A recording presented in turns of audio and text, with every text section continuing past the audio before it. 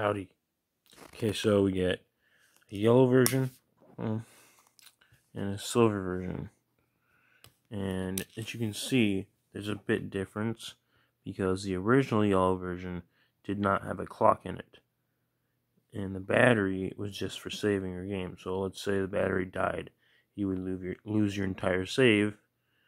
You can always upload your Pokemon to Pokemon Coliseum, either 1 or 2. Anyways, this is one I bought. This one's silver version.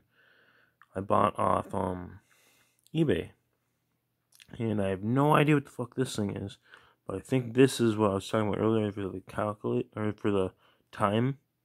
Because I noticed when I had one that it was ripped off or something, because there was nothing there in that piece right there.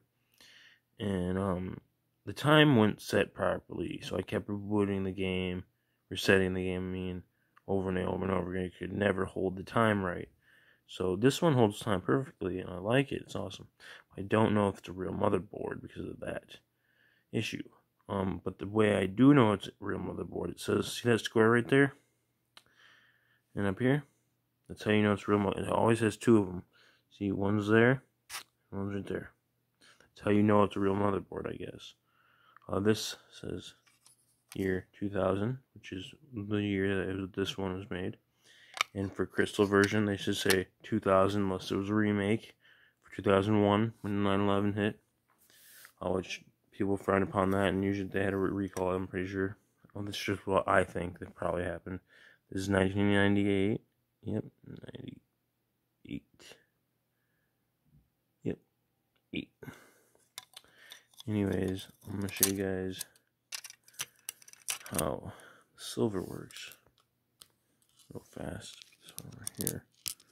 Also, I bought myself a screwdriver off Amazon for $7 with all these screws for Nintendo products and stuff. It's very cool.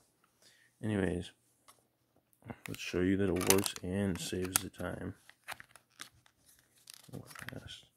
So flop it in this awesome Game Boy Advance SP I bought off Amazon, eBay. It's my beautiful wonder. It's very neat, isn't it? See? Save to works. The time works. And that's where I'm at in the game. Okay, that's all. Peace, guys.